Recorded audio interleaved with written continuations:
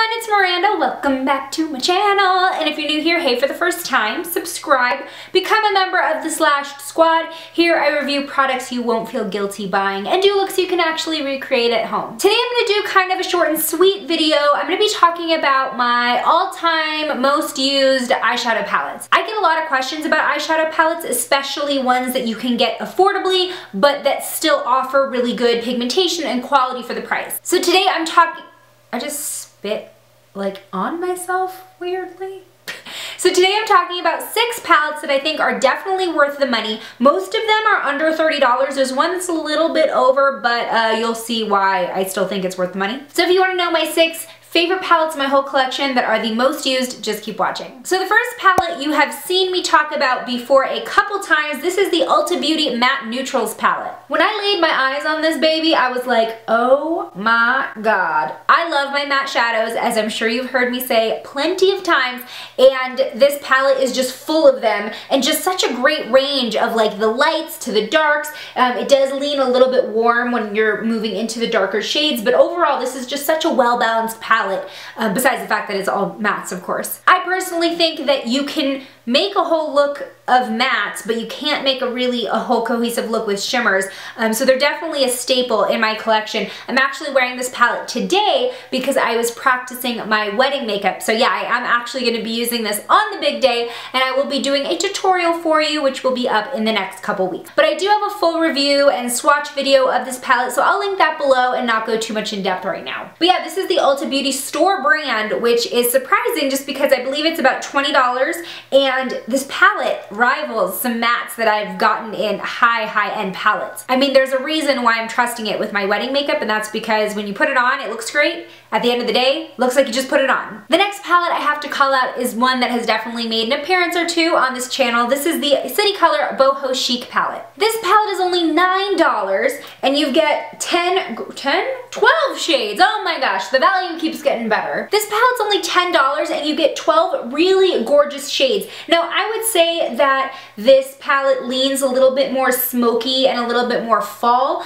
but I have used it in like festival makeup tutorials and such, and I think you do get a really good core selection of neutrals that you can really wear with any look. I have swatches of this on my blog as well, which I will link down below, but I will just kind of dip into a few of these. This is the gold shade. I mean, you can see how pigmented these are, and they're just so soft and blendable, and all the shades work really, really well together. So I really like the golds and the maroon shades, but you also get like this interesting pop of like taupe purpley shades. So this is just a really, really cool range of shades. This dark blue, I mean, hello. I think this is perfect for fall because you do have that deeper mood going on, but you do have the pops of bold color. And Moonchild, wait, I gotta bring out the other hand for Moonchild. This is like the most gorgeous champagne-y eggshell color.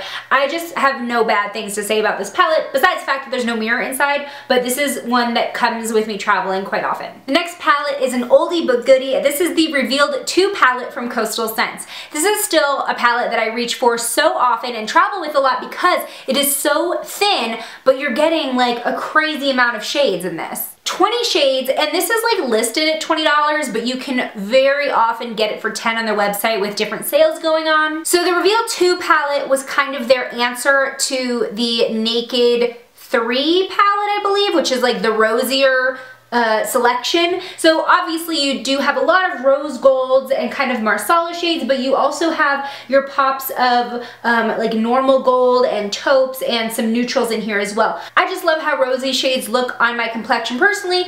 The deeper ones are perfect for fall, but you can definitely also carry this color palette into spring as well with the lighter rose gold shades. But yeah, I have like Revealed palettes 1 through 3, and then I think they did a couple more after that, but this remains my absolute favorite. And the thing is too, it might be a little intimidating looking at this and being like, wow, that's a lot of pinks and maroons and stuff, but you can get pretty neutral looks out of this as well, and it's not as like hard to work with as you might think because the palette may seem limiting just like looking at it right away, but you can definitely mix and match this to make just normal neutral looks. I mean, you have some like really pale pinks, some champagnes, you have a taupe down here, and some browns for the crease. This black is intense, so you've got a lot to play with. My next palette I talked about and did a little bit of a tutorial here on my YouTube channel. This is the CoverGirl True Naked Nudes palette. This is one of my favorite drugstore palettes because the other ones, I wouldn't really consider them drugstore. Ulta Beauty maybe, but you know, City Color and Coastal Scents, you really can't find those in store anywhere. But as far as like probably the most accessible drugstore best eyeshadow palette that you can find, this one is one of my faves, totally up there with the best. So this is a small sleek palette. It has 8 shades, but don't underestimate it. It is definitely not just your run-of-the-mill drugstore neutrals. This has great pigmentation, and some of these metallic shades you can actually apply wet to get that really like mirror-like finish. They did do like a golden version of this and a roses version of this, but I felt that the nudes one was still the most versatile. If you don't have like a go-to neutral palette in your collection right now, this is definitely a great option. As you can see, I mean, it really is just the basics, but the price and the quality, how soft they are, they blend out really easily. I will link again everything I'm talking about today. I've pretty much talked about before, either on my channel or my blog. Links will be below. I've done a whole tutorial on this as well, but yeah, you can get a lot from light everyday looks to the smoky, sultry looks with these 3 darkest shades. But when people ask me what is the best drugstore eyeshadow palette that will get me the most bang for my buck,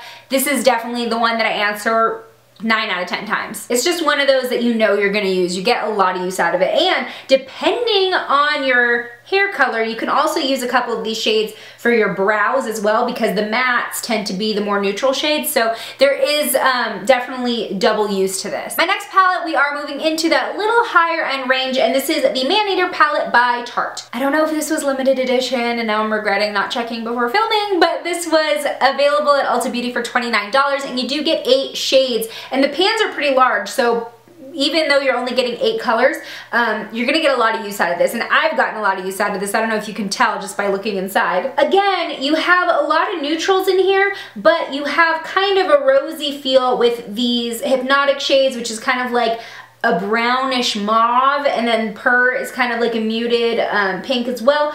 But we also have Foxy, which is like a champagne gold shade, which you can see here. We've got Midnight, which is one of my perfect crease colors. This is one that I actually have taken with me on a lot of vacations because you do get the full-size mirror inside, and it's so sleek, but you have enough in here where you can definitely, you know, get a dramatic eye, or you can just keep it natural. I really enjoy the Tarte eyeshadow formula. This is the Amazonian clay formula, so you get a lot of pigmentation and it lasts a very long time. You don't get it settling into your creases or fading or whatnot. In fact, I almost had like a learning curve when I first got this because I kind of jammed my brush into it and jammed it on my face, and I was like, whoa, that's a lot of color. That was way more than I was expecting. So that's why I think this is definitely worth it, especially if you want to work in some more fancy products in your collection. This is a more affordable way to do that. Last but not least, we have a classic palette from Too Faced. This is the Natural Eyes palette.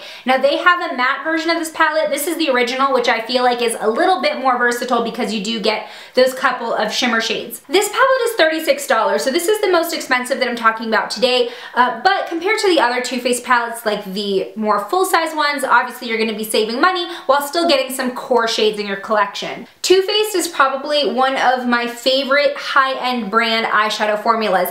Too Faced made my very first eyeshadow palette that I ever bought. Actually, my best friend bought it for me in junior year of high school. It was like this big gift set with eyeshadows, and there was a chocolate Soleil in there. So Too Faced shadows hold a very special place in my heart, but they're so smooth, buttery, and pigmented. And one thing that I really like about Too Faced is that like the shadows just do what you want them to do. You don't really need to work hard to get them to look good. So the Natural Eyes palette is, again, just a great staple palette for traveling. You do get the mirror inside, and the fact that this is a tin palette instead of like cardboard like most of the other ones that I showed you, that makes me a lot more comfortable traveling with it, because if it gets rattled around a little bit, in fact I dropped it like 2 seconds ago, I don't have to worry about the shadows like shattering or the packaging getting bent or whatever. This is like my ride or die. So as you can see, we do get a lot of core neutral shades in this palette, but they mostly lean cool. The only one that's like more warm is Chocolate Martini,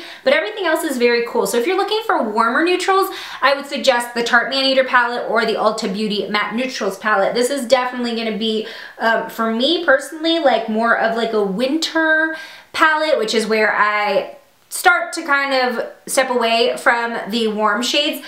But yeah, you still get a lot to work with here. You have these beautiful mattes, which are Nudie, Heaven, Sexpresso, and Cashmere Bunny, which can be used as the crease, the highlight, the transition shade. But then you have these really gorgeous satin shades. Like Honey Pot's one of my favorite golds ever because it's not like a yellow gold. It's definitely more light. Push Up is this great satin mauve taupey shade. Silk Teddy is just a classic pinky silver highlight, and Chocolate Martini is really interesting, and the only reason it leans warm is because it has that gold shimmer in it, but it is more of like a cool brown base. So like I said, cooler neutrals, and this palette has lasted me years, probably like 3 to 4 years, and I feel like I haven't even put a dent in a lot of these shades. So yeah, this will forever be one of my all-time favorite eyeshadow palettes. So those are my most used eyeshadow palettes in my collection. I hope that maybe you saw something that you'll go ahead and pick up for yourself, add some love to your collection. Like I said, my next video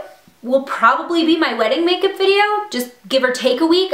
There is probably gonna be a week that I take off because of my wedding. I'm getting married and I'm so excited and it's coming up so fast. But I will probably take a weekend off from video creation just to kind of like give myself a breather because I still have a lot of little things that I have to take care of, and I'm thanking you in advance for understanding. If you like this video and you like checking out kind of my favorites in my stash, hit the thumbs up button and let me know if you want me to make more stash favorites and of what product in the comments. If you haven't already, hit the subscribe button, become a member of the Slashed Squad. I make new videos every Saturday and I hope to see you in my next one. Bye!